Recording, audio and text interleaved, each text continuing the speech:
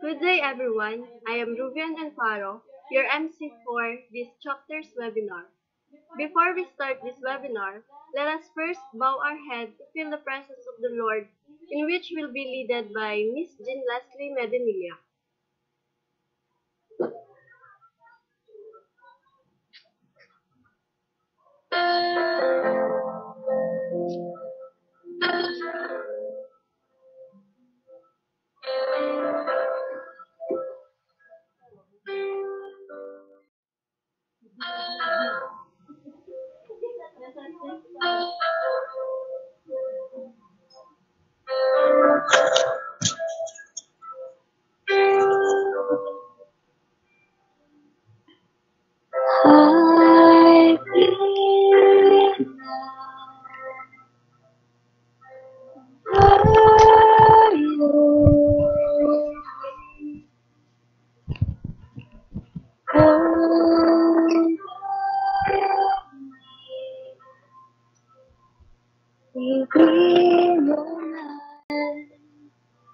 When the oceans rise and tides roll, I will sing with you this song. Father, you be and I will be still, no hill.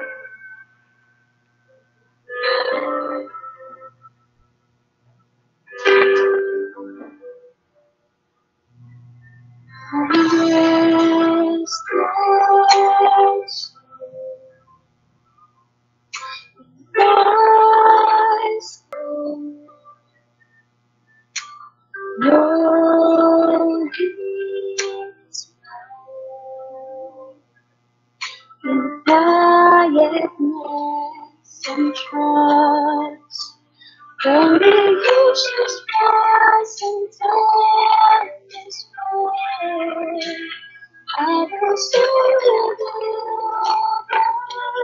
this day. Father, you will be your to play, and I will be still, no way. When the oceans rise and tides roll, I will stay with you this day. Father, you will be to pray, and I will be still, no way.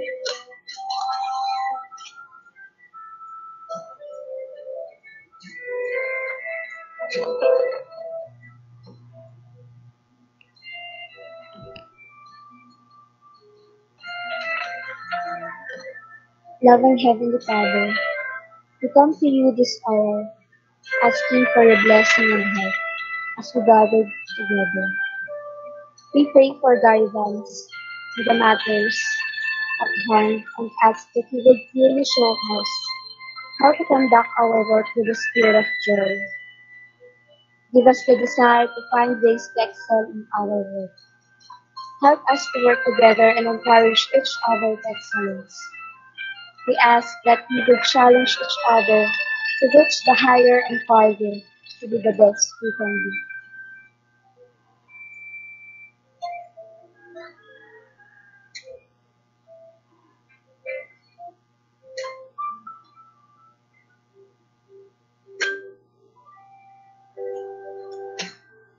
My rest, my soul, and my sorrow.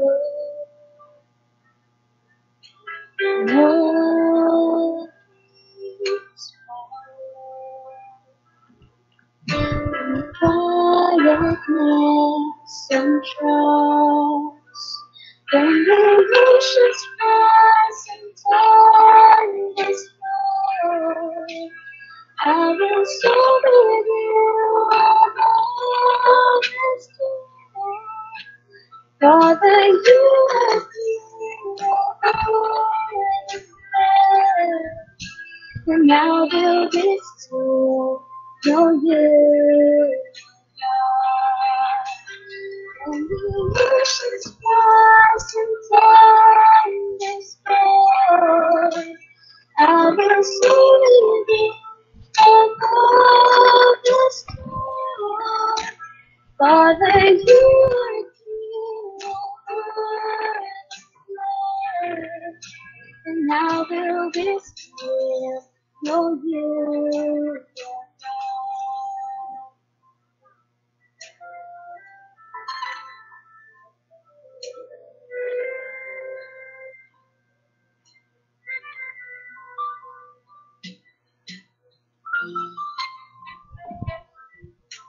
We ask this in the name of the Lord Jesus Christ.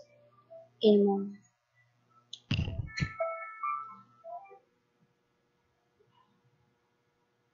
Thank you, Miss Jean Menadilla. May I now check if everyone's here by raising your hand as I call your name. Let us first call Mr. Aron Vergara. How about Mr. Armel Impas? Next is Mr. Christopher Camacho, Miss Chrizel Villon. How about Miss Eunice Benavente? Followed by Mr. Gabo Nestor. Next is Miss Janeth Ebreo. Are you here, Miss Jean Leslie Medenilla? How about Mr. Joveth Quarteros? Next is Mr. Kiervin Rogado. How about Mr. Lenard Maranga? Rogelio Salido Jr.? So of course, everyone's here. Let us now move on to the major purpose of this webinar. Chapter 2 is all about crafting the curriculum. A curriculum as a planned sequence of learning experiences should be at the heart and mind of every teacher. Every teacher as a curricularist should involve in designing a curriculum. In fact, it is one of the teacher's role as a curricularist. This module will provide the necessary concepts and activities that you, as a teacher, can refer to as you prepare yourself to be a curriculum designer. May I now present you the speaker for the Lesson 1, Fundamental of Curriculum Designing, Ms. Janeth Ebreo and Mr. Leonard Maranga.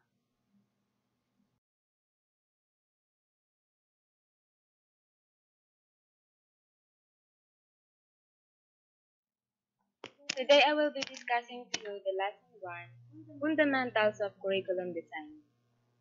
Designing a curriculum is a very challenging task. It is here where the style and creativity of the teacher come in. As a curriculum designer, this task was not given much attention in the past. Every single day, a teacher designs a lesson or utilizes a curriculum that has been made and was previously written. So, in this lesson, I will be discussing the contents, which is firstly, Peter's Oliva's 10 actions for curriculum designers.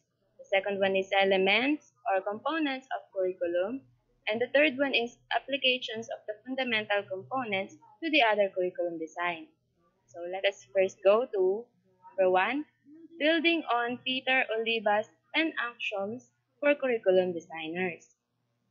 So before we go to this topic, let me introduce to you our desired outcomes, which is kailangan na ito yung ma-achieve natin at the end of the lesson. First, we must identify the fundamentals of the curriculum designing. And the second one, we must appreciate the task of designing a curriculum. So let us go to the content of this topic. So, building on Peter's Olivas 10 actions for curriculum designers, before a teacher design a curriculum, it would be great importance to connect to the fundamental concepts and ideas about the curriculum mentioned in Module 1 and Module 2. So we must have a background from the Module 1 and Module 2. Every curriculum designer, implementer, or evaluator should take in mind the following general actions as a guide in curriculum development. So, kailangan maunawaan natin at maalala lahat ng actions na ito ni Peter Olivas. So, the first one is, curriculum change is inevitable, necessary, and desirable. Ang pinupunto dito is inevitability of change.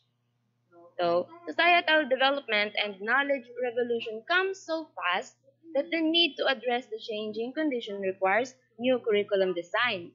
So, we all know naman na throughout time, nagbabago yung ating curriculum in proportion to our society. And kailangan na mag-respond yung curriculum doon sa nangyayaring changes sa ating environment. So, for it is through change that life forms grow and develop. Like, halimbawa, human institutions. Like human being themselves, katulad natin, nag-grow yun at nade-develop in proportion to their ability to respond to change and to adapt to changing conditions. So, therefore, we must to adapt and change na nararapat para doon sa ating environment. Tulad din ng society. Obviously, society constantly encounters problems to which they must respond or perish. Therefore, kapag hindi tayo nag-respond sa change na nangyayari, maaaring makasama doon sa society and at the same time doon sa people. Change in the form of responses to contemporary problems must be foremost in the mind of every educator. Yun kailangan yung nasa mind ng educator. Kailangan tayo nag-observe dun sa ating paligid sa society, kung ano yung nade-develop, kung ano yung nag-change, in order para makarespond tayo at maka-adapt tayo kung ano yung kailangan baguhin. It is more on outcome-based. Learning is designed on the upper levels of updated na kung saan tumiting tayo doon sa kay Bloom's taxonomy. So here we have a diagram in Bloom's taxonomy. So yung pinopoint dito sa action 1 ay nagpo-focus tayo dun sa upper part ng kay Bloom's taxonomy. So, curriculum and instruction addresses students' diversity. Tulad ngayon, ang mga millennials, more on sila ay modernized na yung ating panahon ngayon. Marami nang nagbago. More on tayo ay outcome-based, learner-centered, and teacher as a facilitator or coach, which is yung curriculum is connected to the students' interests, experiences, talents, and the real world, or so community engagement. Self, peer, and other assessment, dun tayo nagpo-focus ngayon. And ang pinakang main goal ay to learn skills and strategies na makasolve ng problems and ma-apply natin sa ating society. So, doon more on tayo nagpo-focus. Tulad nga dito sa diagram ni Bloom's taxonomy, nakikita natin dito yung mas more on ini-emphasize yung apply, analyze, evaluate, and create. So, as I said before, nagpo-focus dito sa number 1 yung point na yung curriculum ay mas umiikot doon sa upper part na level nung sa Bloom's taxonomy, which is in applying, analyzing, evaluating, and creating in order para maka-adapt din sa society and maka-respond dun sa pangailangan ng society. Then, tulad nga dito sa isang picture dito, dun sa isa to sa changes na nangyayari sa atin ngayon and familiar tayo tungkol dito sa sabi nung bata, hindi niya maintindihan yung math, society, or history. Then sabi nung mother, sabi niya, dati na napapag-aralan mo siya. Pero bakit ngayon hindi na? So sabi nung bata, last year kasi daw wala pang mask yung mga teachers, but ngayon meron na. So hindi niya naunawaan masyado. So in a broader outlook, parang pinupunto dito na tulad sa atin ngayon, sa ating nangyayari, social issue na kung saan malaki yung pagbabago, lalo na sa education na nag-focus tayo in modular and online learning. So, in order para maka-adapt tayo dun sa nangyayari and maka-respond tayo para makapagpatuloy sa pag-aaral ay inintroduce sa atin yung online learning. Or medyo familiar tayo dati pero mas ngayon na-enhance na through modular and online learning ngayon. Kasi nandito nakapaloob yung computer literacy. So, one of the things na ito yung response sa atin ng tao dun sa society. So, therefore, there is a need to embrace changes in the curriculum in order to respond to contemporary problems. Kasi nga sabi dun sa una, yung curriculum is inevitable. Obviously, na nag-change talaga, dynamic and necessary and desirable. So, let us move on to number 2.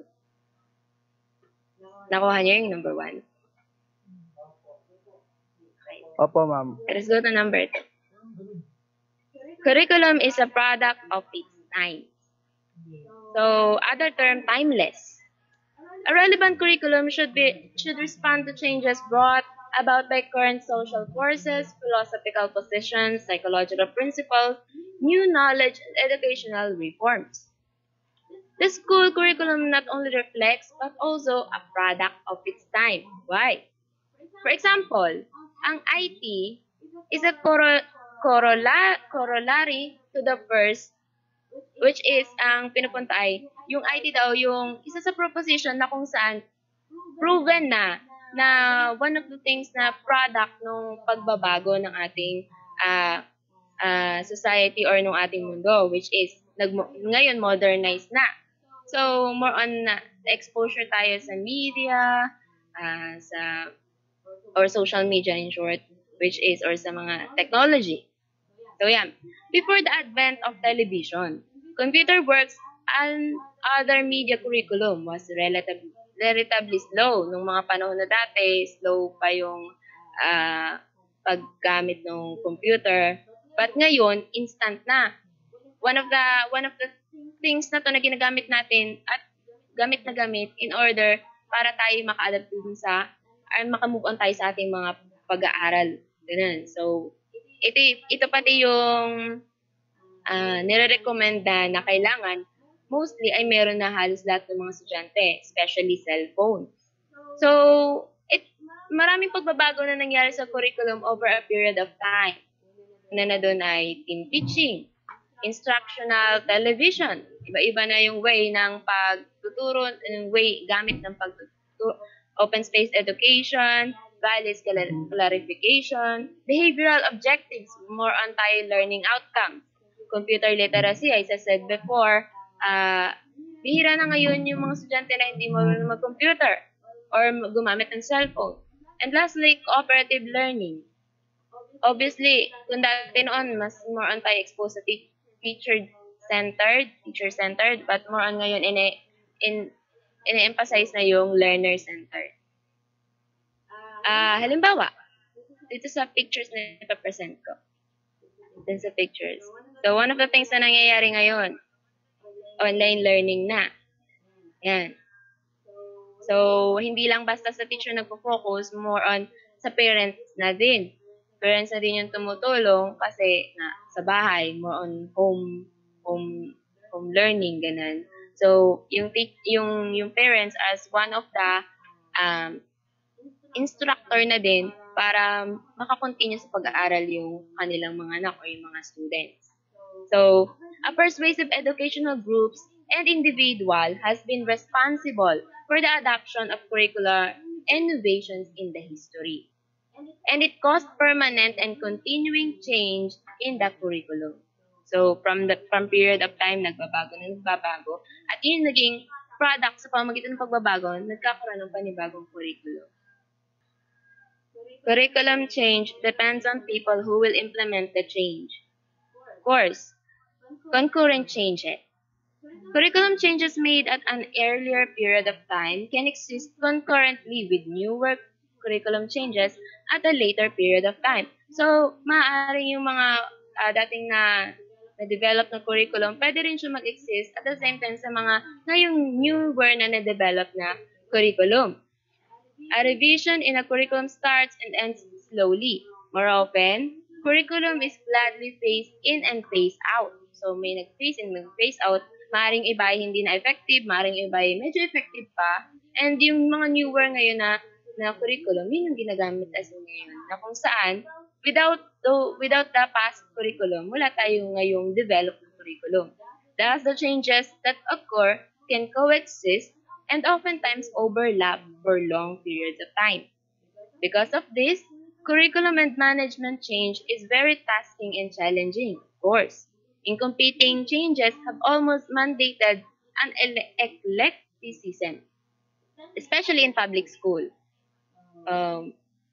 People behind the curriculum select the best response to the emerging changes in the society. Of course, magde-design tayo ng isang curriculum na siya yung magandang makakapag-response dun sa changes na nangyayari sa ating society. For example, yung changes na nangyayari sa education sa ating bansa, K-12 curriculum. So, when the status quo no longer needs of their learners, we should replace it. Siyempre, kung hindi na siya effective, we must replace it to promote appropriate responses para ma-meet natin yung needs sa education.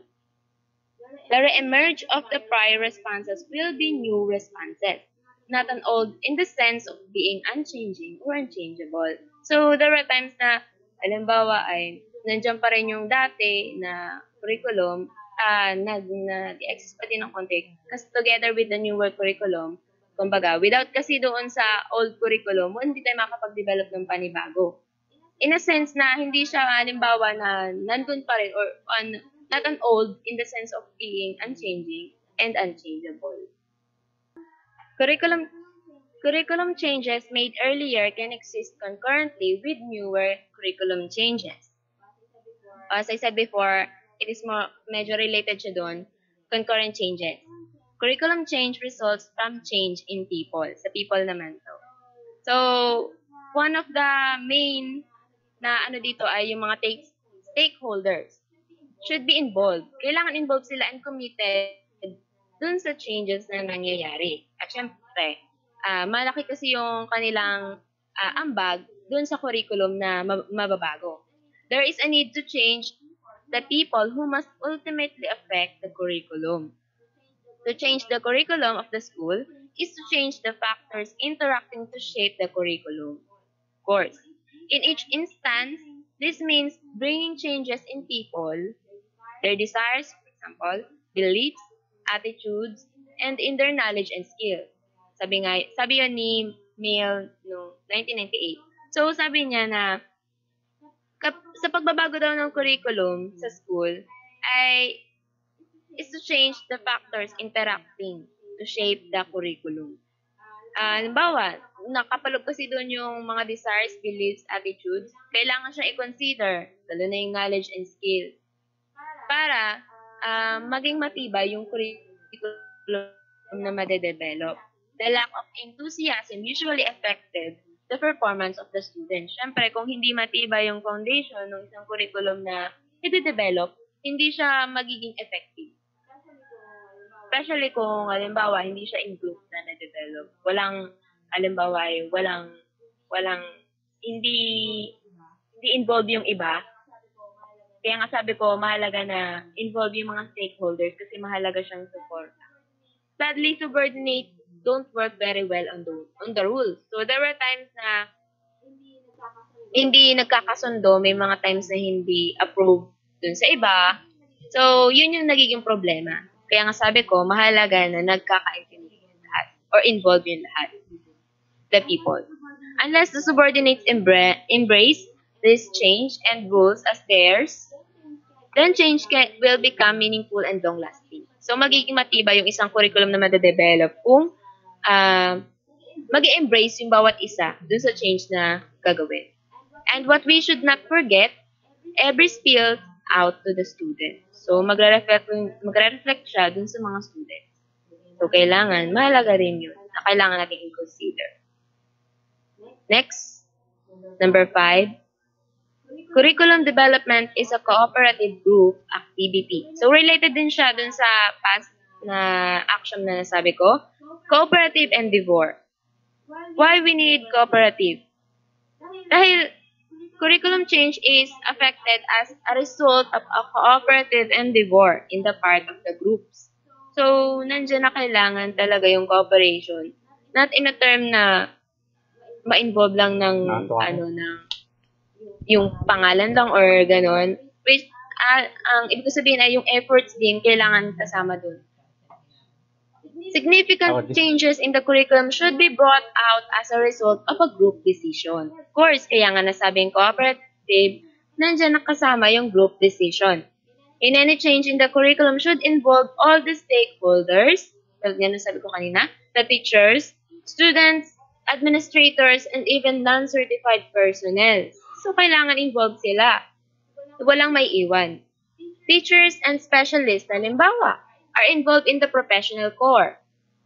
The teacher work together under the direction of the school administrators as the overseer. So, related din. The administrator will take the bow for successes and will take the vibes for the efforts planned already. So, may pananagutan. Yung bawat isa, halimbawa, kung hindi maging success yung curriculum or maging success man, sino yung makikinabang o kaya sila yung tatanggap nung consequences ng nangyari. So, kaya nga mahalaga na involved yung bawat isa.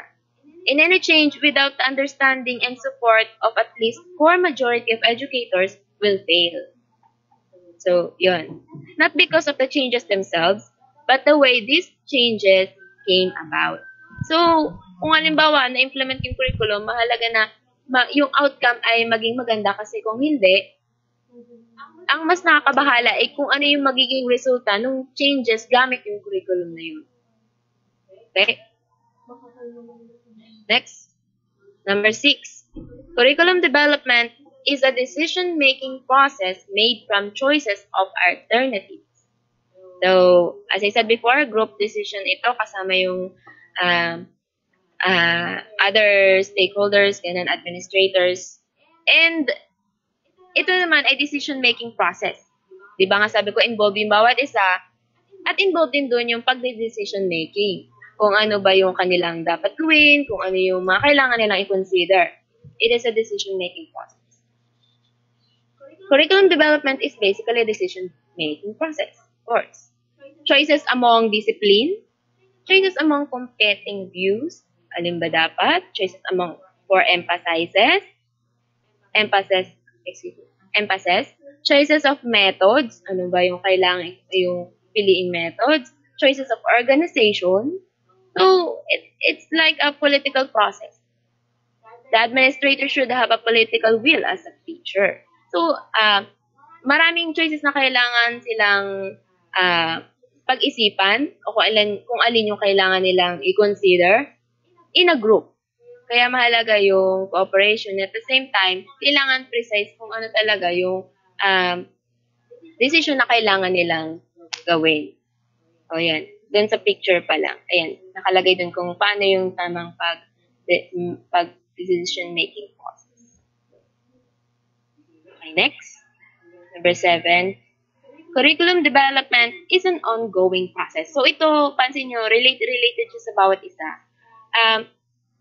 Mula dun sa decision-making process, punta tayo sa ongoing process. Of course, every decision na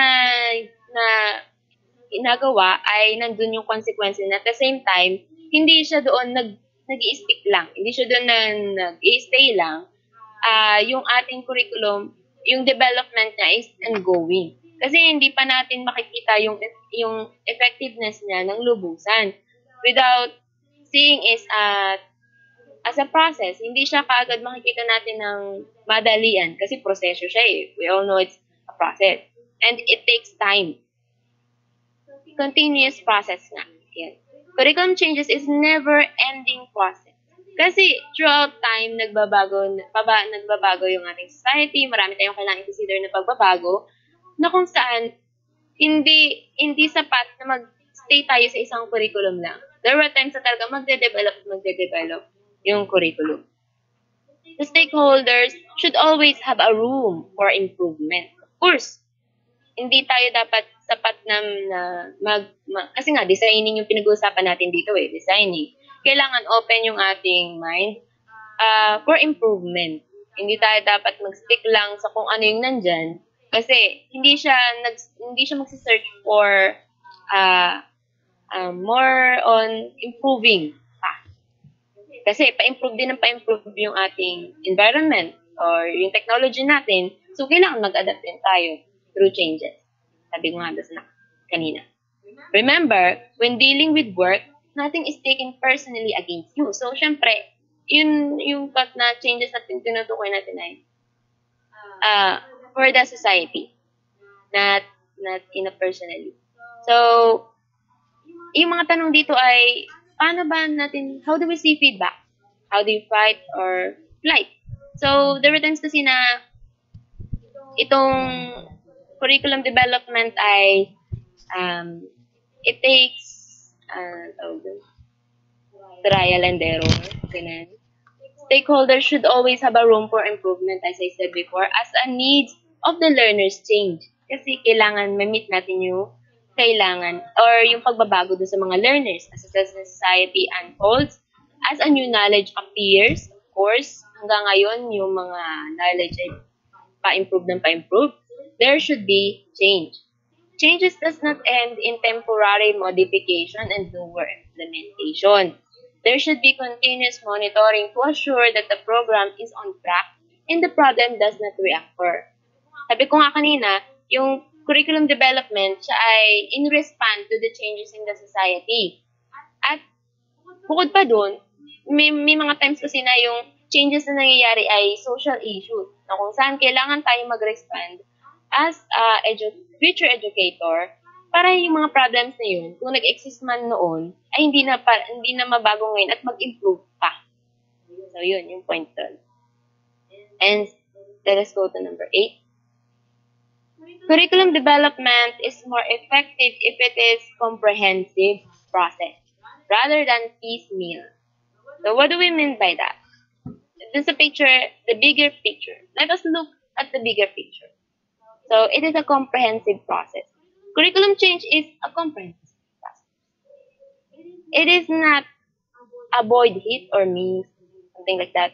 There is an importance at looking at the whole picture, not just at a specific looking, limbawa sa curriculum development, but more on ano yung pinakang overall objective. Halimbawa, this is a statement ng look at the picture, look at the whole forest and not only on the trees. Ano ba yung, hindi tayo titingin lang doon sa mga more specific, kundi sa whole objectives ng curriculum. Maganda rin na kailangan tingnan natin yun. What does the macro curriculum is showing? Ano ba yung pinapakita doon? So, sa atin ngayon, sa curriculum natin, more on tayo ay learner-centered, for example. A good investment is needed in order to create a comprehensive change needed. So, makakatulong yung pagtingin natin in a whole picture doon sa pag-align natin or keeping in track on the objectives ng curriculum. So, yun. And number 9. Curriculum development is more effective when it follows a systematic process. Of course, mahalaga yun. Systematic development. A systematic curriculum development is more effective than trial and error. Okay. So, dito mas titingnan natin yung mas bigger picture here. Pag sinabing systematic curriculum, there is a process. Not just yung, halimbawa, titingnan natin na ano yung tama ba lang. Parang trial and error nga. So, hindi dapat tayo dun mag-stick, kundi kung ano yung proseso dun sa process ng curriculum. The set procedures should be made systematically by following an established set of procedures. So, may mga procedures yun. Composed yun ng desired outcomes, subject matter content, it is complemented with references, of course, set of procedures, needed materials and resources, and evaluation procedures which can be placed in matrix. So yung, halimbawa dyan sa picture na yan, it is a process in curriculum development. Mahalaga na systematic siya. So yun. Then, lastly, number 10, curriculum development starts from where the curriculum is. Of course, tulad nga related siya sa mga nasabi ko kanina pa na hindi tayo makaka-form ng panibagong curriculum without looking at the curriculum na nag-exist. Kasi, starting from existing curriculum, curriculum yun. So, starting from, for example, yung, kung halimbawa, way back nung mga elementary days pa natin, nung hindi pa nag-exist yung K-12. Kung halimbawa, imagine natin na nandun tayo sa panahon na yun ngayon. Without looking or starting in that curriculum, hindi tayo makaka-improve or makakahanap ng improvement para ma-develop yung panibago ngayong curriculum, which is K-12 curriculum. So, yun. The curriculum planner starts from where the curriculum is. Just as the teacher starts where the students are. So, dun tayo mag-i-start. And the following that, dyan na magsisimula yung curriculum development. As I said before, ongoing siya. And at the same time, involved dun yung hindi lang basta sa teacher, kundi marami siyang involved na tao. And in the form of group, together with cooperation. So, yun. When we embrace the change, then only then success will take place. One thing will remain, the same is change. Tulad ngayon, hindi natin masasabi na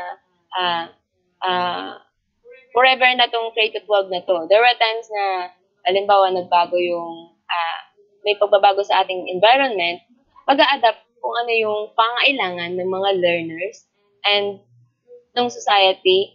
And yung curriculum, yung magre-respond.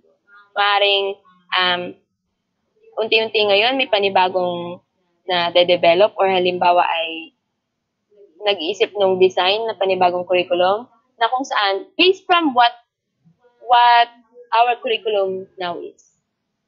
So, yun. An existing design is a good starting point. An existing design is a good starting point for any teacher who plans to enhance and enrich a curriculum. So, that's all for the 10 actions of paper. Thank you. Now, let us proceed to the major components or elements of curriculum design. As we continue, it is very important to know as a curriculum designer, we have 4 elements of curriculum design. Number 1, intended learning outcomes. It focuses more on questions, what learning outcomes need to be achieved. Number 2, subject matter. What content should be included to achieve the learning outcomes? Number 3, teaching learning methods. Answer the questions, what learning experiences and resources should be employed? And number 4, assessment of achieved learning outcomes. Nakapokus sa questions that how will the achieved learning outcomes be measured? Now, let us proceed to the learning next questions. This is the guide. Teaching guide includes 5. We have the behavioral objectives or the intended learning outcomes, like what I said. Number 2 is the content subject matter. Number 3, references. Number 4, teaching and learning methods. And number 5, assessment evaluation. Let us discuss first the behavioral objectives or intended learning outcomes. The objectives or intended learning outcomes are reasons for undertaking the learning outcomes that is to be accomplished. The revised Bloom's taxonomy of objectives by Anderson and Catworm on 2003 stated that the statement should be smart. A behavioral objectives is learning outcomes stated is measurable terms, which gives directions to the learner's experience and becomes the basis for students' evaluation. Cognitive objectives emphasize intellectual outcomes such as knowledge, understanding, and thinking skills. As I said earlier, they revised the Bloom's taxonomy, which he stated is smart. Let us gives the emphasis for this word smart. Letter S, specific. A specific goal is distinct and defines as much as the goals and possible and contains ambiguous language. Di ba pag sinabing specific, so hindi siya broad, hindi siya malawakan, kundi nandun siya sa tanong na what, where, how, kung paano natin sasabi na it is direct to the point, hindi yung broad na malawak na wala namang medyo mas kumbaga mas komplikado, mas nagiging komplikado na po. Number 2 is M. It is measurable. Diba pag, of course, it is measurable kasi dapat na measure natin yung mga bagay na kailangan natin ituro. Hindi siya yung basta, kumbaga, may time-bounded o limit na sinasabi. Number 3 is attainable. Siyempre, kailangan maabot nung expectation nung guro, yung kanyang nais doon ituro sa kanyang mga estudyante. Halimbawa, kapag siya ay nagtuturo, kailangan yung mga tinuturo niya doon sa kanyang estudyante, mas madali nilang naaabot. Kumbaga, mas nagiging sensitive yung teacher na kung saan ay mas naibibigay niya sa maayos na paraan yung kanyang pagtuturo doon sa kanyang mga estudyante. Number 3 is relevant. Of course, it's very important kasi kung halimbawa, hindi naman relevant yung tinuturo ng teacher sa kanyang estudyante, siguro mahihirapan yung estudyante na ma-meet yung expectation ng teacher o malaman kung ano ba yung sinasabi nung mga guide questions ng teachers. Number 3 is lastly is the time-based. Siyempre, friend, kapag ikaw ay gagawa ng objective, siguro, kasama na doon, mahalaga na nandun yung time-bounded na sinasabi. Kasi kung walang time-based, hindi natin malalaman kung kailan matatapos. Malilito yung estudyante kung hanggang kailan yung deadline ng kanilang ginagawa. Dapat, bilang isang educator, mahalaga na dapat yung ginagawa nating objectives, kasama dun yung time-bounded na sinasabi, time-based, ano po. And now, number 2 is the content subject matter. Additional principles about the content.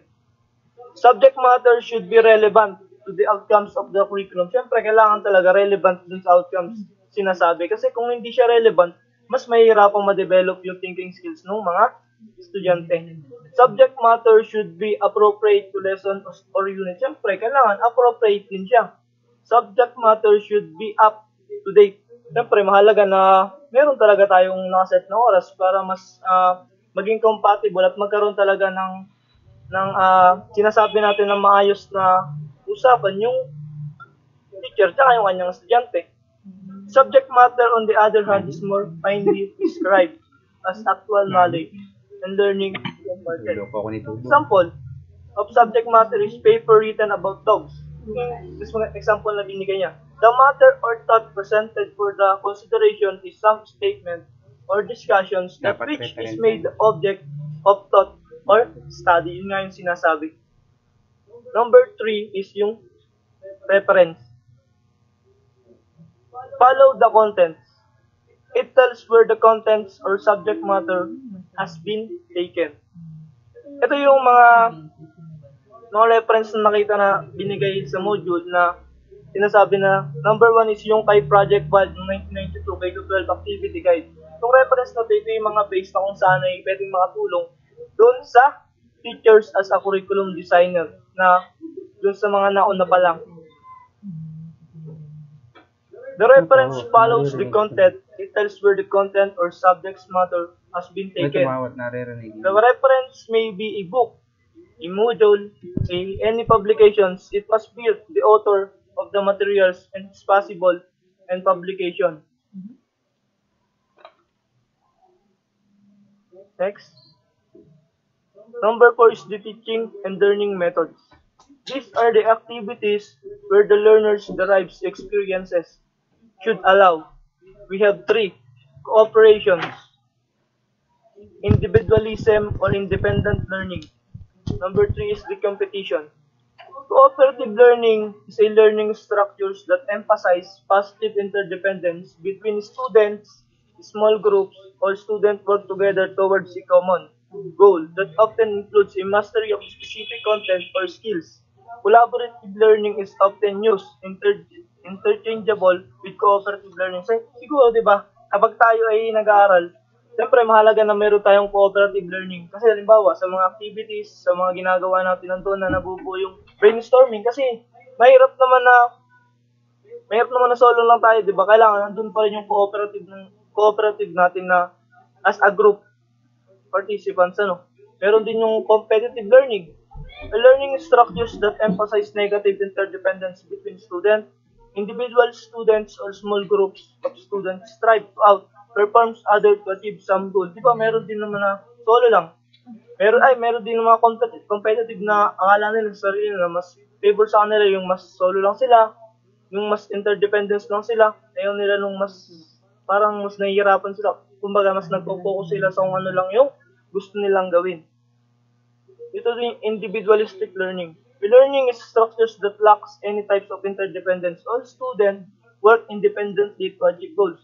The outcomes of each student have no influence to the outcomes of other students. Halimbawa, di ba, may tulad nga nun, may mga estudyante talaga na gusto nila, magtrabaho lang sila independently. Kumbaga, na-achieve nila yung goals nila sa pamamagitan ng sarili lang nila na kaya nila na nagtitiwala sila sa kanilang sarili na magawa nila yung mga bagay na gusto nila na hindi humihingi ng tulong sa iba.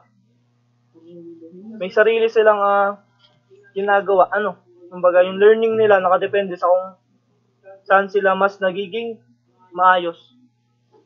These are activities where the learners derives experience. It's always good to keep in mind the teaching strategies that students will experience. Lectures, laboratory, classes, fieldwork. Siyempre, di ba? Ganun. Assessment number 5. Assessment and evaluations. The process by which this information is generated is assessment. 3 main forms of assessment. We have self-assessment, peer assessment, teacher assessment. Peer assessment, in which the students provide feedback on each other's learning. Self-assessment, through which students learn to monitor and evaluate their own learning. Teacher's assessment, in which the teachers prepare and administer tests and gives feedback on the students' performance. Let's discuss the self-assessment. Self-assessment is the process of looking at oneself in order to assess aspects that are important to one's identity. Siyempre, di ba, minsan kapag gumagawa tayo, katulad lang din nung kanina, parang self-assessment, na kung saan ay tinuturuan natin yung ating sarili na individual, ina-assess natin yung sarili natin, hindi lang tayo lagi nagpo-focus sa tulong ng iba, kundi natututo rin tayong gumawa ng sarili natin na ina-assess natin yung sarili natin sa pamamagitan lang natin. Meron naman ng peer assessment kasi may mga, sa kaibigan o sa mga kagrupo natin, nandun na kailangan natin ng assessment nila kasi minsan, yung assessment na ginagawa natin nakakatulong. Yung ginagawa nila, nagkakaroon tayo ng idea kung paano natin magawa yung isang bagay na pinapagawa sa atin. We have the teacher's assessment. Teacher's assessment is used to determine the current level of students' achievement and accordingly to determine appropriate teaching strategies and goals per student. Examine the errors and why they were made and use the information to direct the next step in teaching error analysis. Yun nga, nagkakaroon din ng teacher's assessment kasi mahalaga din na natuturuan tayo kung paano natin gagawin yung mga activities. Applications of the fundamental components of other curriculum designs. We have the major components of course design or syllables. We have the intended outcomes or objectives. We have the content subject matters with reference. Method strategies with intended to evaluations means. To give some ideas, let us continuously for major components or elements of curriculum, the aims, goals, and objectives. Curriculum aims, goals, and objectives answer the questions, what is to be done. We have divided the three educational levels. We have the primary, we have the secondary, and the tertiary. It includes, siguro yung subject-centered view of curriculum na hati sa dalawa eh. Yung una, subject-centered view of the curriculum nga, sabi ko kanina. Then, learner-centered view of a curriculum. Then, the two is the curriculum contents or the subject matters. We have the, what is the subject matter should be included. Siguro yung na-explain ko na kanina, yung mga dapat na kabilang lang dun sa subject matter. Number 3 is the curriculum experience. Instructional strategies and methods will link to curriculum experiences, the core and the heart of the curriculum. Siyempre, mahalaga na yung experience natin talaga, yun yung nagiging nagsisilbing heart ng ating mga ginagawa. The instructional strategies and methods will put into actions the goals and use of contents in order to produce an outcomes. Number 4 is the curriculum evaluation. To be effective, all curricula must have an elements of evaluation. Curriculum evaluations refer to the formal determinations of the quality, effectiveness of values of a program, process, and product of a curriculum. Now, as we continue, while our example refers only to designing a lessons plan, which is mini curriculum similar to components will also be used in making syllables for teaching in higher education courses or other curriculum projects. Based on the curriculum models we have learned, the fundamentals components include the following. Applications of the fundamental components to others curriculum's design. All others additional components are trimming that each designer may place. Yun nga, nagpuputol-putol kasi, pero nagko-continue naman siya.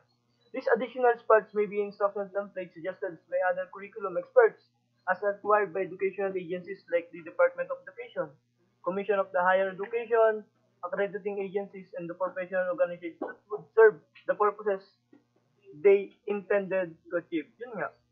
Siguro mas nagiging maayos yung paraan ng kanilang ginagawa sa pamamagitan ng kanilang mga curriculum design na nagsisilbing guide para dun sa mga educator. That's all. For clarification, we are now open for questions. You may now ask. So, Miss Janeth, do you think curriculum change is inevitable? Yes, of course. Kasi nga, di ba, yung society natin nagbabago and yung technology din nagpo-progress. So, therefore, may pagbabago na nangyayari na kailangan maka-adapt din yung curriculum. Therefore, may mga changes na nangyayari kaya siya ay change. Yung changes. Kasi nagpo-progress nagkakaroon ng development and nababago yung curriculum. Sabi nga dun sa na-discuss kanina, ay yung curriculum ay ongoing and kailangan siya mag-respond dun sa needed, kung ano yung needed ng learners and ng society. Thank you po. Next, please. To Miss Janeth again, does curriculum change not consider the existing one? Come again?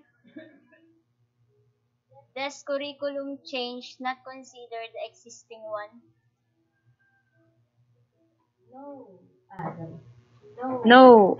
Kasi without the existing one na curriculum, walang basis ka, hindi ka makahanap ng basis to form a new curriculum or para ma-develop yung panibagong curriculum. Kasi dun ka nga titingin kung may mga kailangan na baguhin, kung mga kailangan na i-improve, dun tayo titingin sa kung ano yung nag-exist ngayon para mas ma-improve dun sa panibago pa, ma-develop ng panibago pa na mas useful at mas makaka-solve nung issues na ngayon na nag-exist na curriculum para hindi na siya mag-occur. Siya yung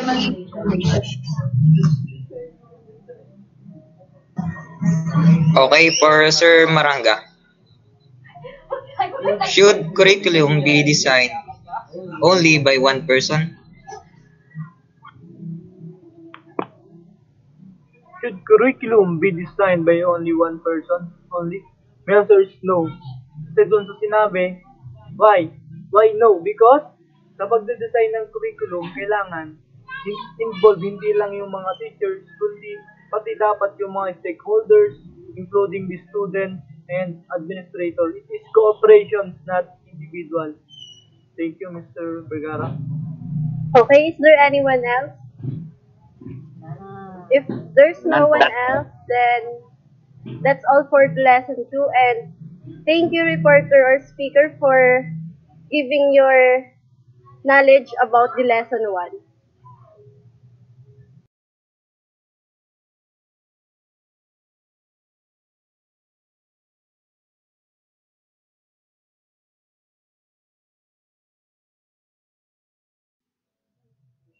Lesson 2 in the chapter 2 is all about approaches to curriculum designing that would be discussed by Janeth Medenilla and Miss Chrizel Villon.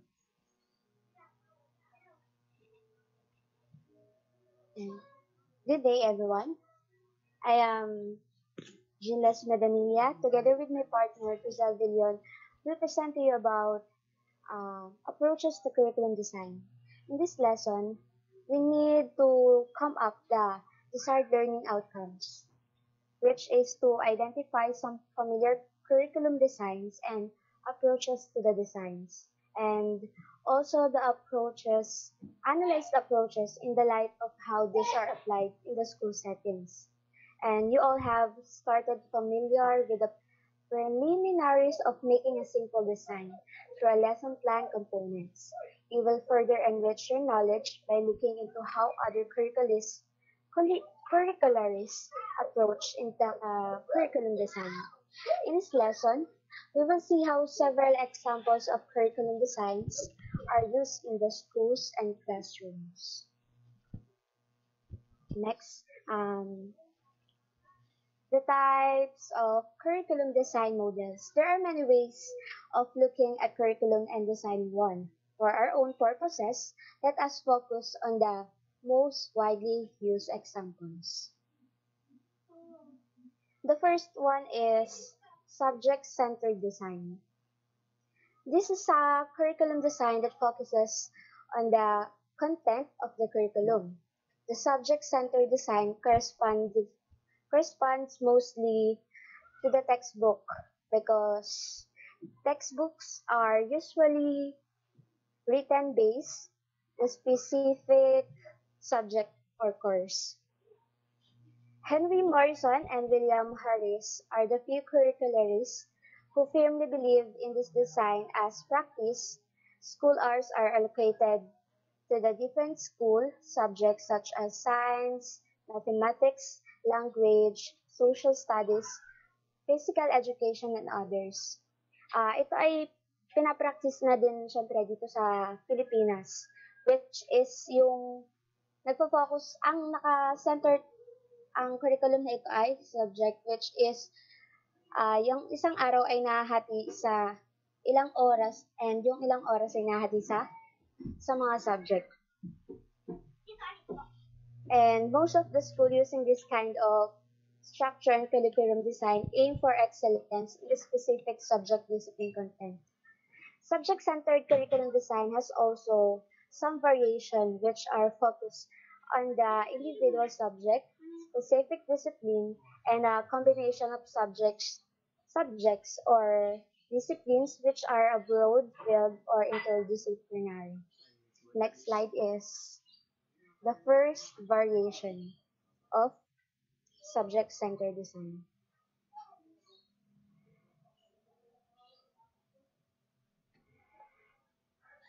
Next slide, please.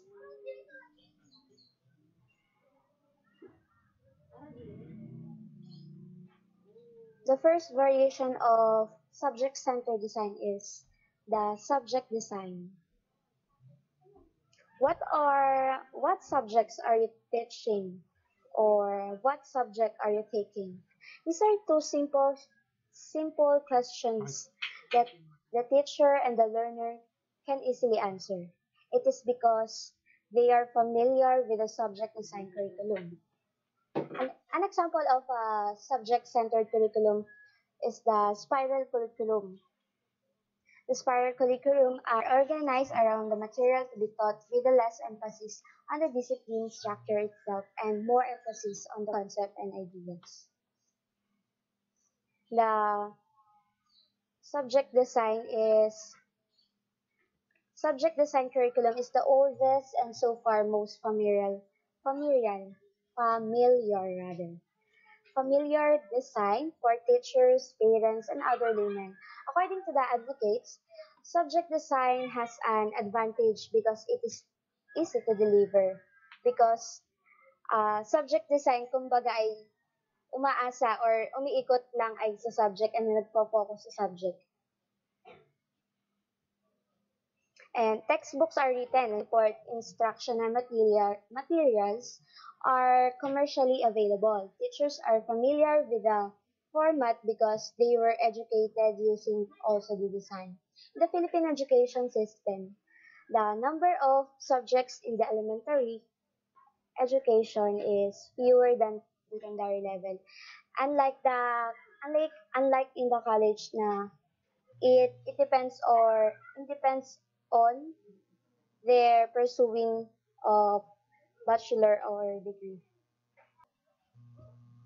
However, the drawback of the design is that sometimes learning is so compartmentalized. When we say compartmentalized, it is the division of something into section or categories. It stresses so much the content and forgets about students' natural tendencies, interests, and experiences. The teacher becomes the dispenser of knowledge and the learners are simply the empty vessel to receive the information or content from the teacher. This is a traditional approach to teaching and learning. Ito yung common na nangyayari dito sa Pilipinas. The second variation is the discipline design. This curriculum design model is related to the subject design. However, while a subject design centers only on the cluster of content, discipline design focuses on academic disciplines. Discipline refers to specific knowledge learned to a method which the scholars use to study a specific content of their fields. A student in history should learn the subject matter like historians. Students in biology should learn how the biologists learn. And also, students in mathematics who should learn how mathematicians learn. In the same manner, teachers should teach how to the scholars in the discipline will convey the particular knowledge. Ito yung, kumbaga, nag-focus sila. Halimbawa, sa teacher, pinapriority yung being a teacher. Ina-apply dito yung pagiging paano ba kumikilos ng teacher. Kumbaga, sa discipline or manner, naka-center. Discipline design model of curriculum is often used in college but not in the elementary or secondary levels because yung isip or takbo ng kumbaga ay kilos ng elementary, syempre ang isip ng elementary is yung magbasa lang abakada or yung mga mababa lang na ano. Unlike sa college na naka-focus na sila kung saan sila pupunta or naka-align sa kanilang course, kumbaga. So, from the subject-centered curriculum moves higher to a discipline when the students are more mature and are already moving towards their career path or disciplines as science, mathematics, psychology, humanities, history, and others. The third one is the correlation design. Coming from a correlated curriculum design links separate subject designs in order to reduce fragmentation. Subjects are related to one another and still maintain their identity. For example, English, literature, and social studies correlate well in the elementary level. In the two subjects, while history is being studied, Different literary pieces during the historical period are also being studied.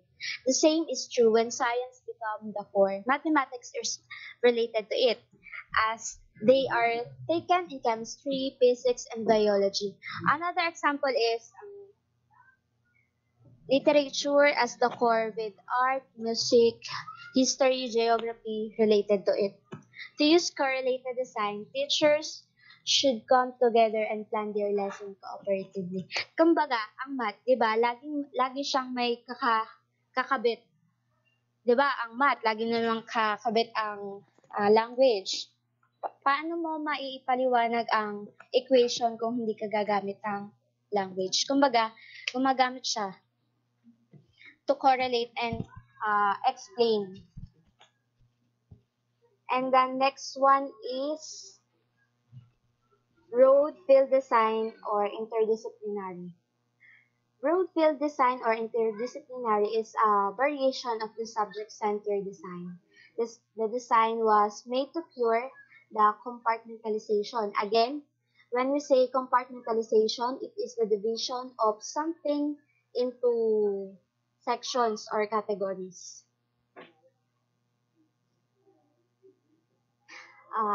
Tawa naman sa loob. The design was made to cure the compartmentalization of the separate subject and integrate the contents that are related to one another. Thus, subjects such as geography, economics, political science, anthropology, sociology, and history are fused into one subject called social studies. Yung mga kumbaga, ang daming topic, ang daming subject, pero isang main subject lang yung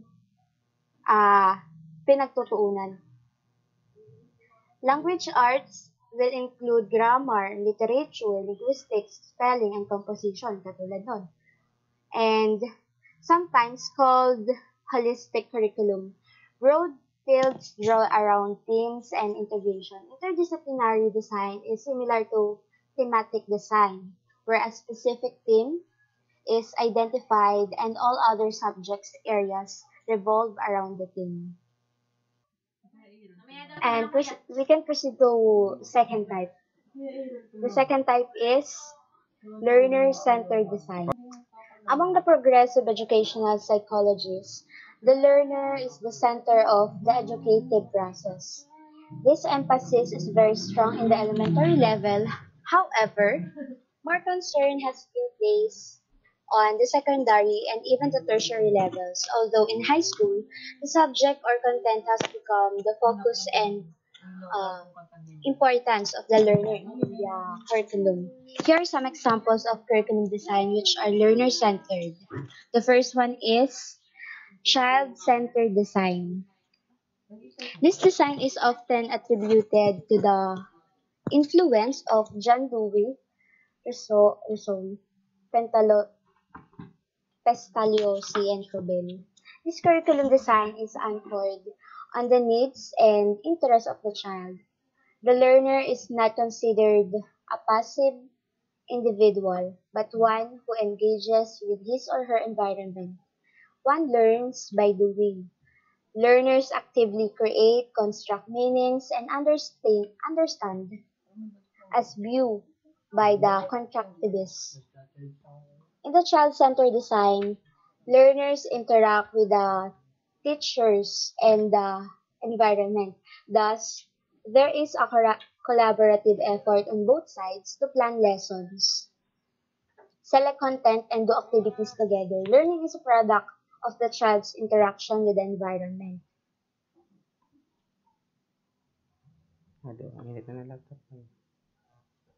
The second one is experience design. Experience-centered design rather. The design is similar to the child-centered design, although the focus remains to be the child. Experience-centered design believes that the interests and needs of the learners cannot be pre-planned. Kumbaga, hindi mo mapaplano, kumbaga, yung experience ng isang bata. Kasi ang experience, mararanasan mo na, di ba? Hindi mo mapaplano na dapat ganito ang ma-experience ng dapat ganito ang maranasan o kung ano ang mangyari. Kasi halimbawa sa plano, 'di ba pag nagpaplano tayo minsan iba yung ina-expect natin. Kumbaga halimbawa pag umorder tayo, nangyayari yung ex, expectation versus reality. Kumbaga, ika nga. Because learners are made to choose the various activities that the teacher provides. Dito, kumbaga, learner pa rin yung, kumbaga, mas nangingibabaw. The learners are empowered to shape their own learning from the different opportunities given by the teacher. In a school where experience-centered curriculum is provided, different learning centers are found. Time is flexible, and learning are free, and children are free to make options because activities revolve around different emphases such as touching, feeling, imagining, constructing, and relating and others. The emergence of multiple intelligence theory blends well the experience-centered design curriculum. And the next one is humanistic design. The key influence of this curriculum design is Abraham Maslow and Carl Rogers. Maslow's theory of self-actualization explains that a person who achieves this level is accepting of self, others, and nature. It is simple, spontaneous, and natural. It is open to different experiences, possesses empathy and sympathy towards the less self-actualization. The person can achieve the state of self-actualization later in life but has to start the process while still in school. Carl Rogers, on the other hand, believed that a person can enhance self-directed learning by improving self-understanding, the basic attitude to guide behavior. In humanistic design curriculum, the development of self is the ultimate objective of learning. It stresses the whole person and the integration of thinking, feeling, and doing. It considers the cognitive, affective, and psychomotor domains to be interconnected and must be addressed in the curriculum. It stresses the development of positive self-concept and interpersonal skills. Kumbaga is, umiikot dito yung pagiging humanistic from the word humanistic. And dito nade-develop or kino-consider yung cognitive, affective, and psychomotor domains na ng isang bata. And this, I let Chrizel Villon will continue to be discussed the another types and variation. Now let's proceed to problem-centered design. It draws on social problems, needs, interests, and abilities of the learners. It uses a student approach, but it instructs students to look at the problem or situation and figure out a way to solve it. It is also organized to reinforce cultural traditions and also to address those community and societal needs that are currently unmet. The contents are organized in ways that allow students to clearly view problem areas. Dito po ginagamit ang past and present experiences ng learners to analyze the basic areas of living. So, based on Herbert Spencer's curriculum, ang ina-emphasize po niya dito yung activities that sustain life, enhance life, aid in rearing child, maintain the individual's social and political relations, and enhance leisure tasks and feelings.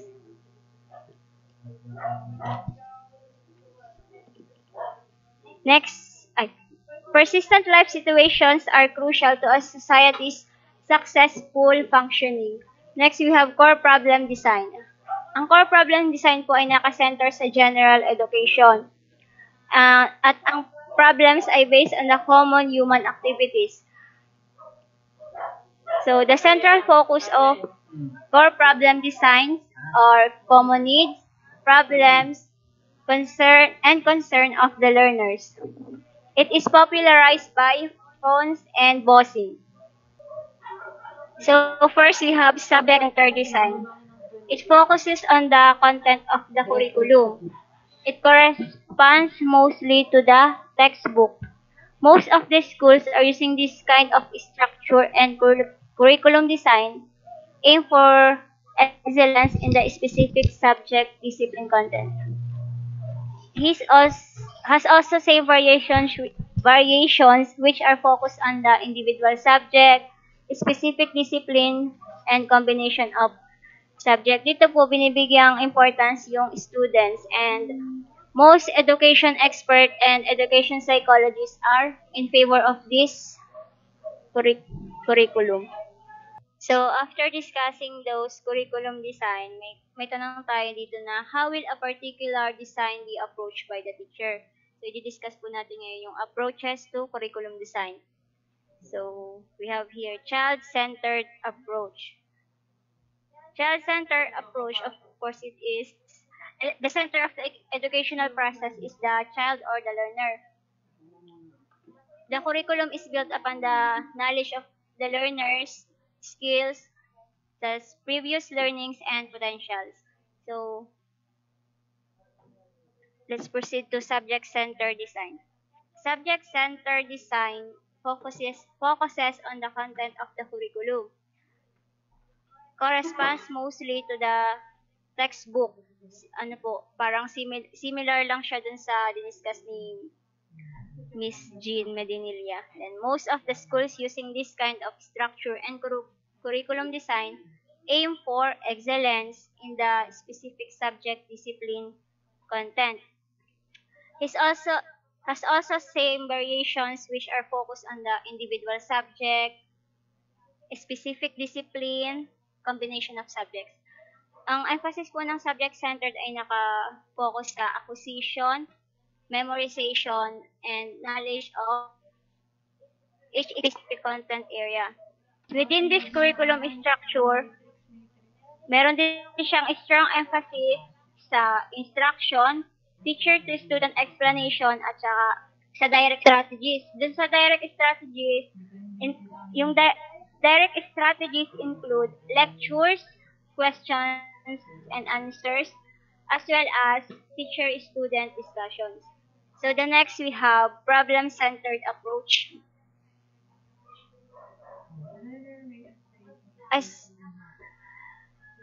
principle of child-centered. Here, principles of child-centered curriculum approach. So the first one is acknowledge fundamental rights of the child.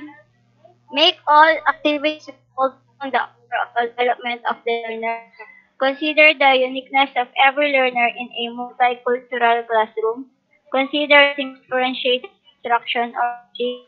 Provide a motivating, supportive learning environment for all the learners. So let's see the problem-centered approach. So it has also its own principles. Babasahin ko. Primary focus is the subject matter. The emphasis is on bits and pieces of information which may be detached from life. The subject matter serves as a means of identifying problems of living. Learning means accumulation of content or knowledge, and teacher's role is to dispense the content.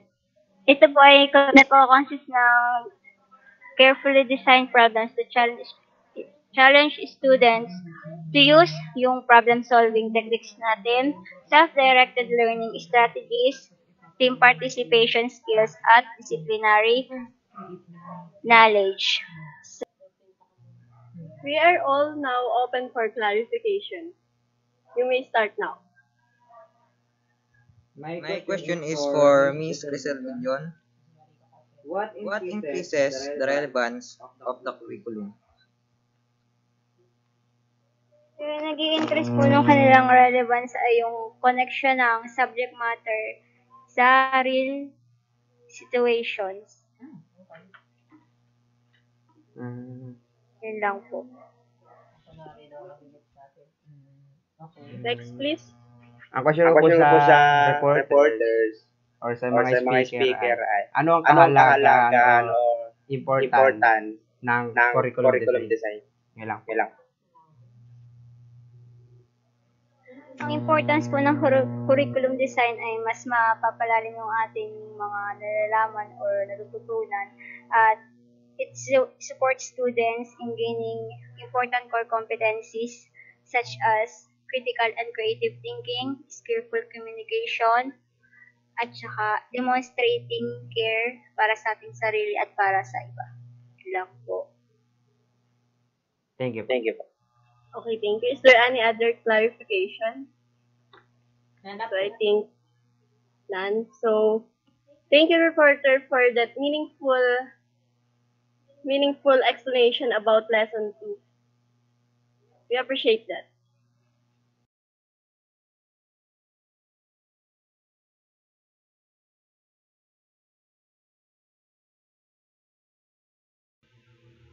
As we continue this webinar, let the lesson 3 be discussed by Ms. Eunice Benavente and Mr. Armel Impas. Lesson 3 is all about curriculum mapping.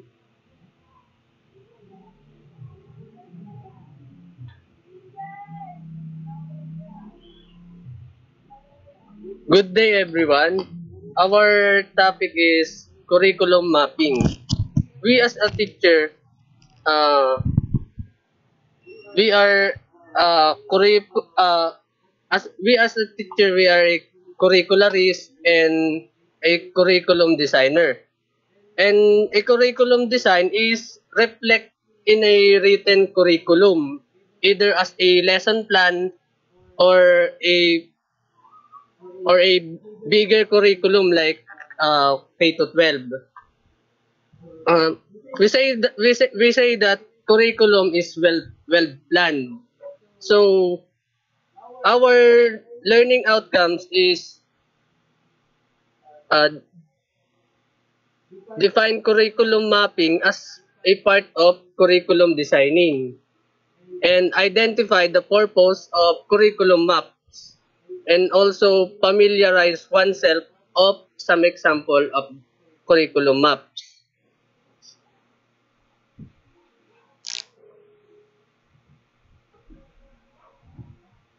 So we say that curriculum was well planned, but before that a teacher shall put a plan or design into action, he or she must need to do a curriculum map.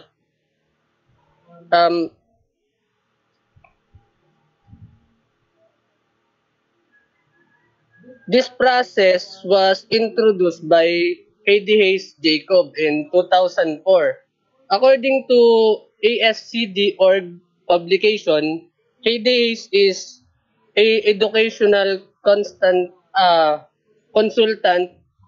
and he worked with thousands of teachers in the US and internationally to develop a curriculum map. She talked with educational leadership about curriculum change that would better prepare students for the 21st century.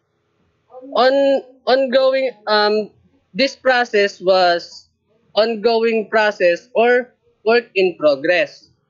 It also it is not one time initiative but continuing action, which involves the teachers and other stakeholders. The other stakeholders means the teacher,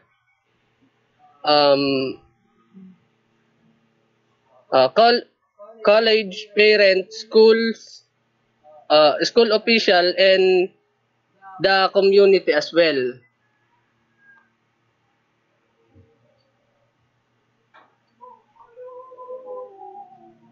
Some curricularists will describe curriculum mapping as making a map to success. And this question may include, what do my student learn? So in curriculum mapping, we also assess. We make a guide. So so the we say that um, curriculum make ano ba to? Di ba sabi natin, um, by curriculum mapping, kumbaga, ang curriculum mapping, ito yung magtuturo sa atin kung ano yung dapat nating ituro at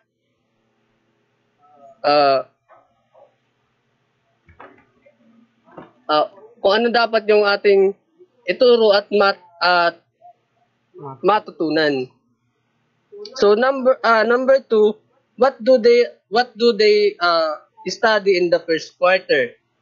What are they studying in the school throughout the year? And do my co-teacher who handle the same subject cover the same content? Siyempre, kung magkaiba kayo ng major, malabo talaga na magkapareho kayo ng curriculum ng guide. Or kung sakaling pareho naman yung major subject na tinuturuan nyo at saka same year, pero magkaiba pa rin naman ng estudyante, talagang hindi talaga 100% na mako-cover na pareho talaga yung output nyo. How do I help my student understand the connection between my subject and other subject within the year or next year?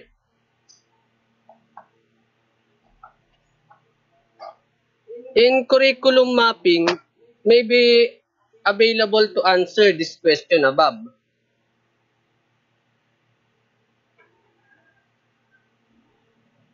In curriculum mapping process, we have some example. For example, mixing a matrix or a spreadsheet. Place a timeline that you need to cover. For example, ang cover ng lesson na to ay per quarter o hindi kaya per semester.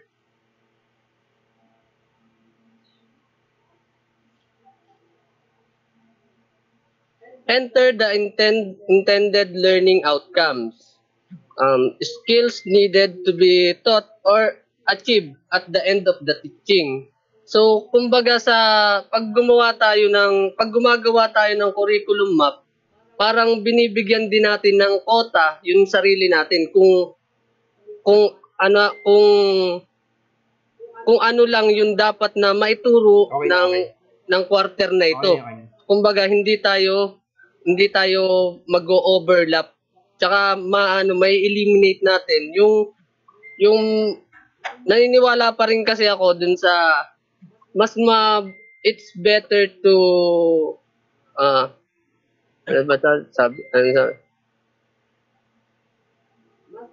kasi ako dun sa quality before quantity.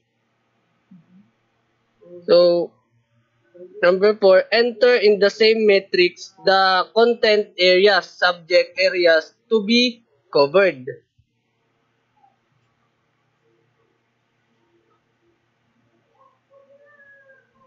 Align and name its resource available such textbook, workbook, modules next to subject area. And enter the teaching learning method to be used to achieve the outcomes.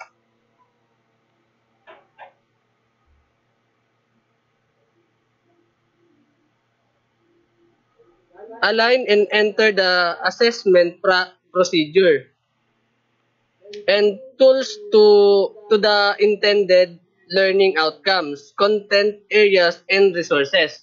So, dun sa mamaya may papakita tayo na example ng curriculum mapping. Kumbaga, sa curriculum mapping, nandun yung content, yung yung mga materials na dapat gamitin. Circulate the map among all involved personnel for this input. Revise and refine map based on suggestion and distribute to all concerned.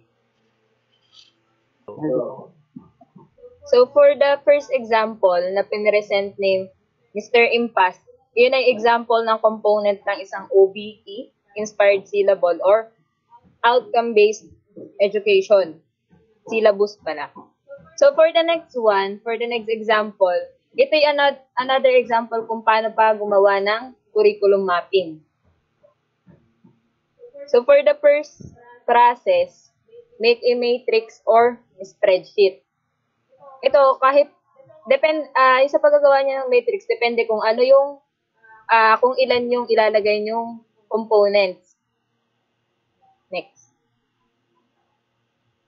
And then next, identify the degree or program outcomes. Ito ba'y para sa BEd or BSEd? So dito, ang example na naka-present dyan ay para sa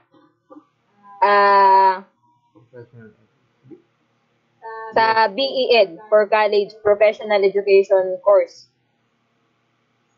And then the next, identify the subjects or courses under the degree. Ang mga subjects dito, child development, facilitating human learning. Ito ay sa vertical part. Child development, facilitating human learning, social dimensions, teaching profession, principles of teaching, assessment of learning, educational technology, curriculum development, developmental reading, field study, and practice teaching. Those are just examples of subjects. Depende rin sa subject na ituturo mo. Kung ano ituturo mo, yun yung ilalagay mo dun sa column for subjects.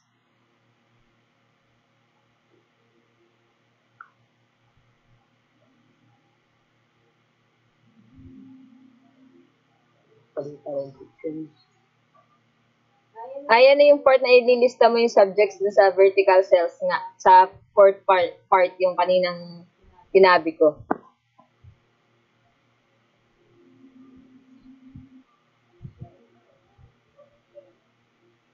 So the next one, list degree program outcomes along the horizontal cell. Use code as PO1, PO2. PO1 or PO2 means program outcome 1, program outcome 2. Doon naman ay para sa outcome doon sa taas ng matrix.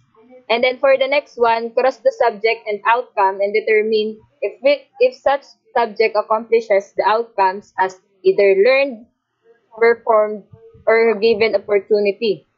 Place the code in the corresponding cell. Ito pagtatapatan mo lang, halimbawa, yung sa subject na child development. Tapos, yung sa program outcome 1, ang na-achieve ay learned. So, ang ilalagay dun sa tapat nila ay L, or the learned outcomes. Next. And then next, fill up all the cells. Continue lang yung ginagawa na lalagyan ng P, ng L, or ng O hanggang sa mapuno yung lahat ng cells. Tapos, and then the last one, after accomplishing the map, use it as a guide for all teachers teaching the course for students to complete the degree in 4 years. So, yun, tapos na yung paggagawa ng curriculum map. So, ang pinaka magiging output niya, example is ganito. Ayan yung P, yung L, yung O. Ang ibig sabihin ng L, learned outcomes. Yung P, practice the learned outcomes. And yung O, opportunity to learn and practice. Yun yung another way ng paggagawa ng curriculum map.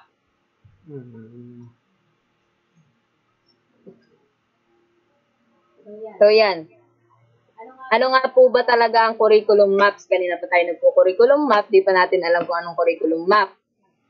Curriculum maps are visual timelines na nagko-contain ng learning outcomes, yung content na ituturo mo or yung mga subjects, skills and values taught, instructional time. Sa instructional time yung kung ano yung haba or yung range ng subject na to. For example, for 1 quarter lang, for 2 quarters, or hanggang final for 1 year. Tapos yung assessment to be used, sa mga assessment tools yan. Tapos, overall student movement towards the attainment of the learning outcomes. Curriculum maps can also be simple or elaborate. It can also be used by an individual teacher or by a department or pwedeng yung buong school or yung buong educational system. Sila yung pwedeng gumamit ng curriculum map. Ang curriculum map ay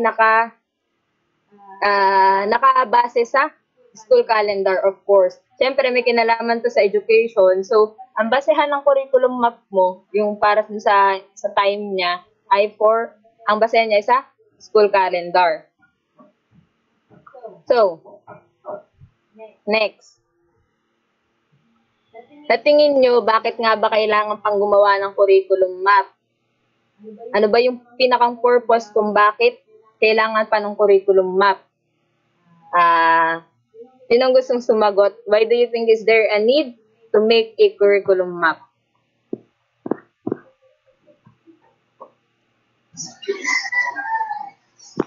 Ma'am, Yes, Mr. Vergara. I think it helped the curriculum to avoid overlapping, also to avoid redundancy and improves instruction. Okay, another answer. For me, kailangan ng curriculum map kasi para magkaroon ng boundary yung magiging gagawin nating lesson para sa, halimbawa, nakalang first semester or per kada part ng ating ituturo. Halimbawa, ma-organize natin yung mga lesson na ating ituturo sa mga bata, tapos magiging malilimit lang yung ating kailangang aralin para maituro natin yung mga lesson na kailangan natin ituro para sa mga bata. Okay? Both are correct. For the first one, curriculum map provide quality control of what are taught in schools to maintain excellence, efficiency, and effectiveness.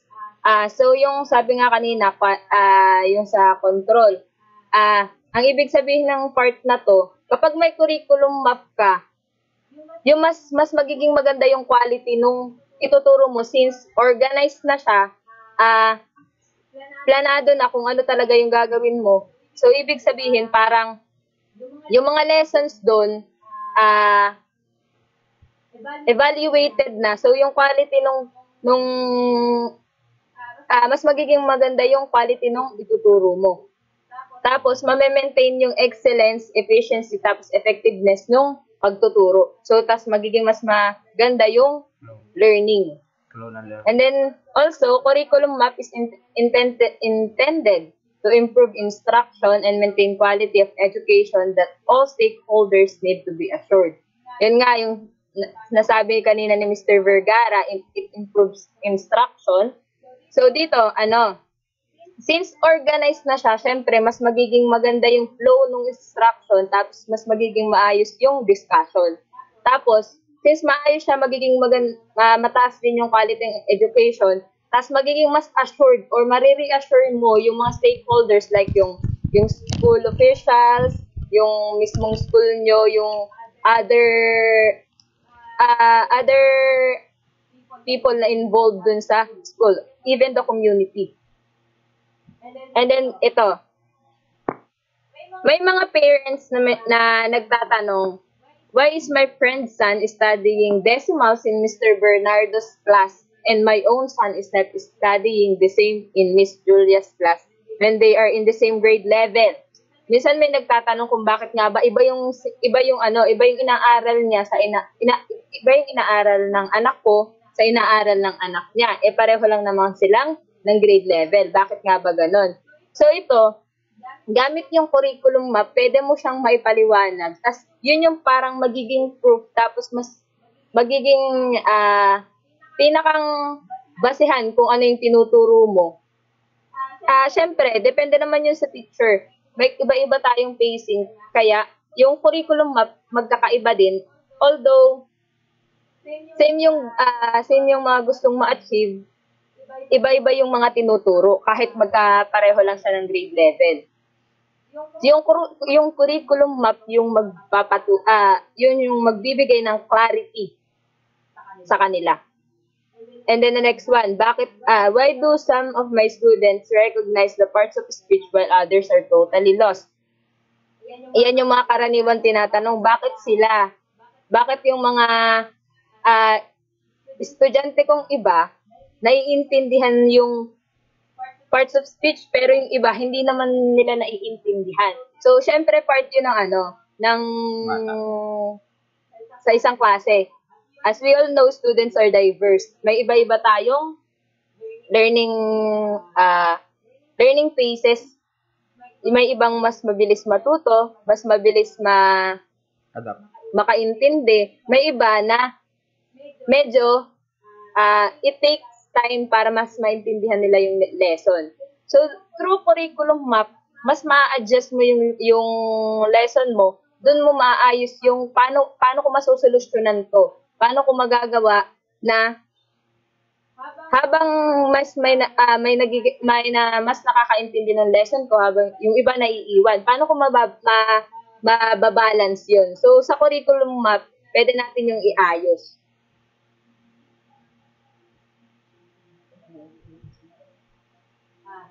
Another purpose, it measures specific information for pacing, alignment of the subject, horizontally or vertically to the stakeholders.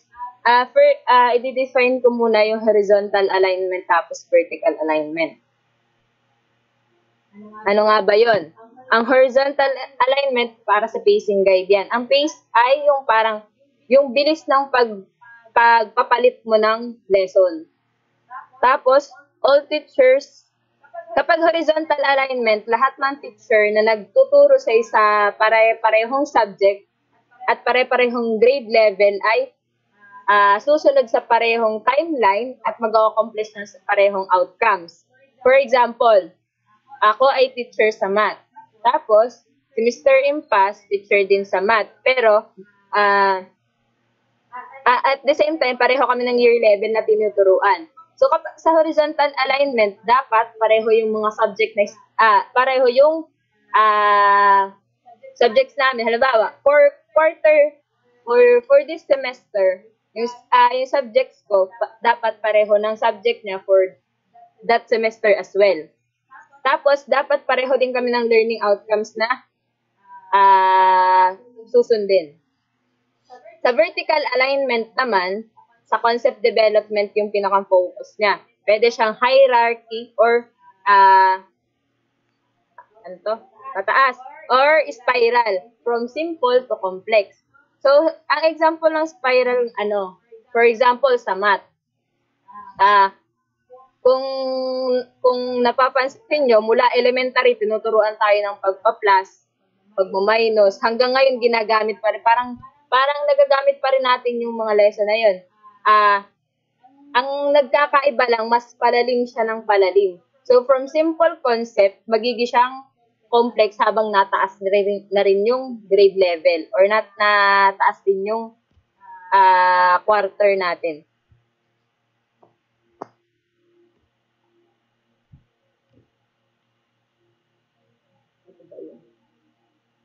So, ayan. Another, nabanggit din to ni Mr. Vergara, curriculum map prevent redundancy, inconsistency, and misalignment. Sabi nga niya kanina, para mabawasan yung pagpapaulit-ulit. Kasi, sa curriculum map, since it's detailed, mas namomonitor mo yung mga subjects na ituturo. So, may iwasan mo yung pag-uulit-ulit ng mga lessons.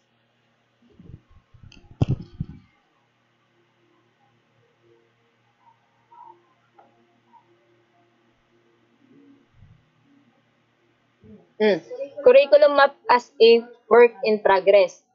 Ito nabanggit na curriculum is inevitable to change. Nabanggit yan sa first action na diniscuss ni Ms. Ebreo sa lesson 1. So, curriculum map as a work in progress, wala siyang end. Ongoing lang siya lagi, continuing. Dahil continuing ang curriculum map, it enables teachers to create and recreate curriculum.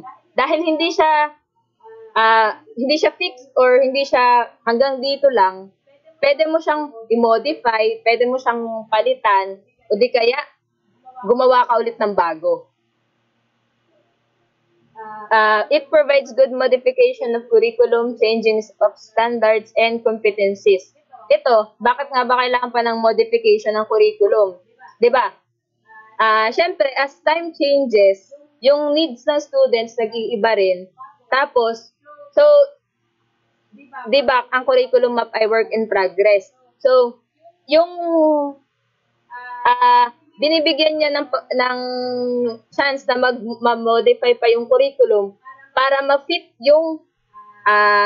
yung needs ng students at saka yung ma-meet yung needs dahil sa changes para ma-fill up yung mga pagbabago.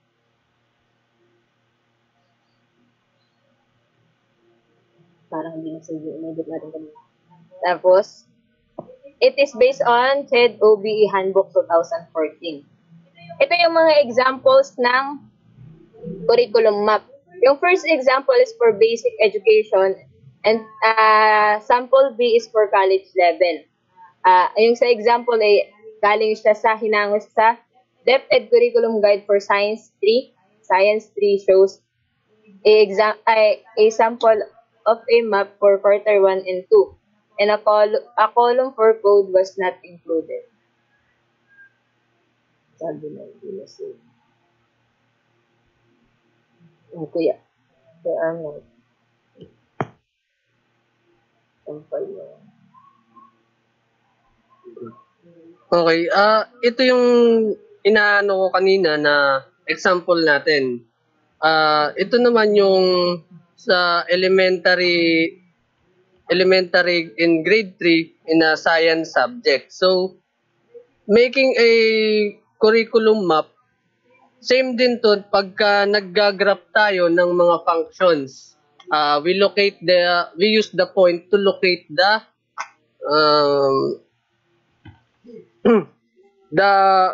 sometimes kinukuha natin yung center or hindi kaya radius.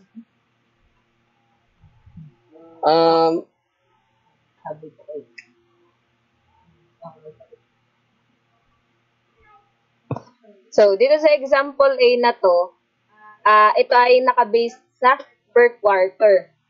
So, ito yung parang ang pinakang ikot nung sa curriculum map nito ay ang pinaka-basis na sa per quarters, sa time.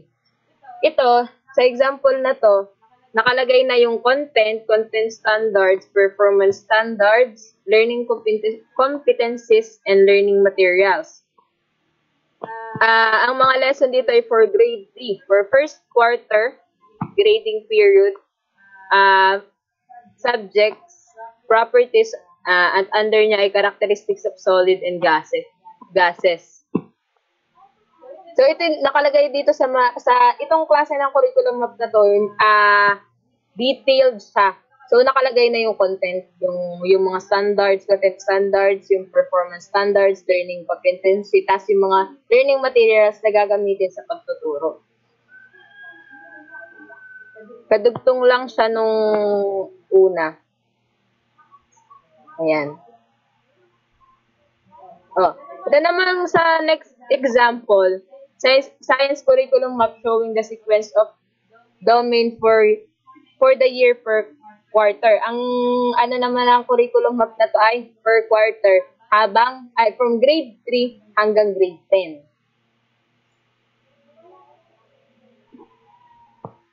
And this one, yung kanina na napakita ko dun sa curriculum mapping process.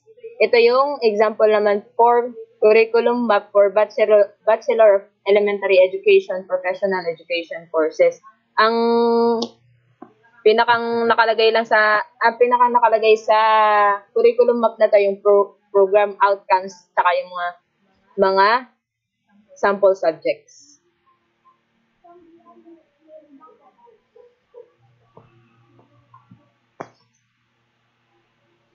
Let's go.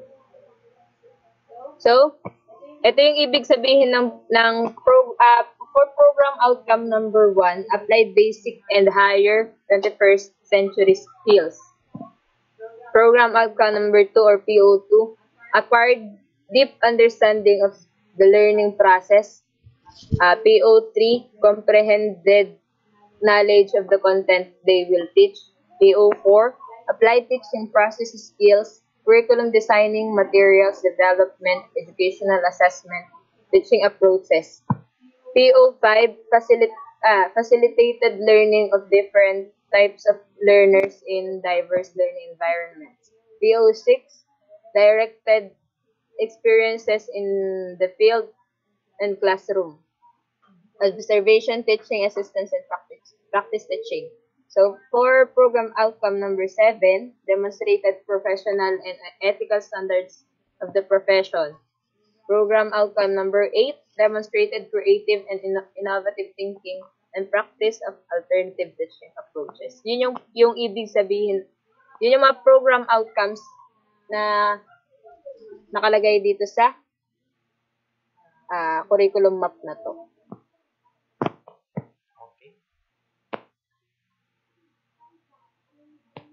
Okay. Miss Benavente, I just have some clarification. Yes po. Can you elaborate sample A1? Okay. Ayan.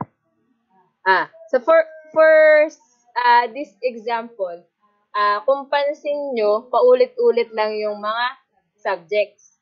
Kahit patasan ng patas yung grade level. Ano yun? Ibig sabihin ba nun, paulit-ulit lang yung matututunan nila from grade 3 to grade 10? Of course, hindi. Sa curriculum map na to, example to nung sa parang sa spiral curriculum. So, from grade 3, yung matter, yung living things and their environment, yung mga concepts ng mga subjects na nakakontain sa grade 3 ay basic pa lang. Yung mga pinaka-simple concepts. Habang nataas yung grade level, papalipat ka ng papalipat, pansin nyo, pare-pareho pa rin yung mga subjects na nakalagay. Pero yan, pataas na rin yung complexity nung subject. Parang palalim na rin ng palalim yung discussion dyan. Yun lang yung ibig sabihin ng curriculum map na to.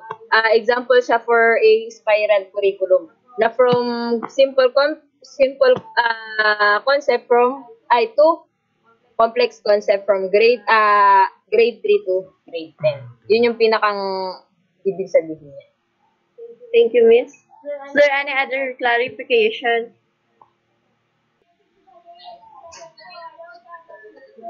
May tanong lang ako kay Sir Impas. How does the curriculum help the teacher? Mas pinadadali kasi pag may curriculum map ka kasi, mas pinadadali niya yung trabaho mo kasi kung pag nag-a-assess tayo, syempre iniano rin natin yung mga subject matter natin. Ngayon, kung wala kang guide, mahirap maituro ang isang subject kung wala kang sinusundan na guide.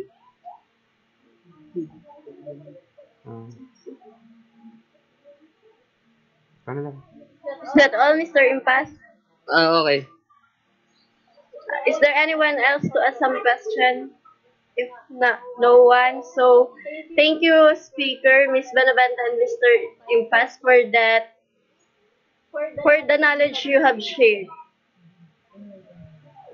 As part of this closing remark, let Ms. Jean Medenilla lead the prayer.